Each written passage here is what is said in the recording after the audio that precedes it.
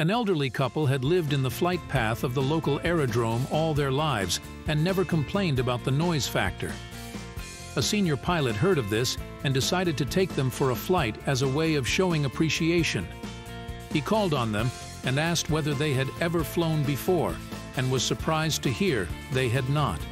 He took them to the airport and helped them into the back of a small plane and said to them, "Now you don't have to say a word, just sit back and enjoy the flight." They took off, and the pilot decided to do a few aerobatics to make it more interesting for them. After a half an hour of flight, he landed the plane again, opened the door at the back, and asked, "Well, did you enjoy the flight?"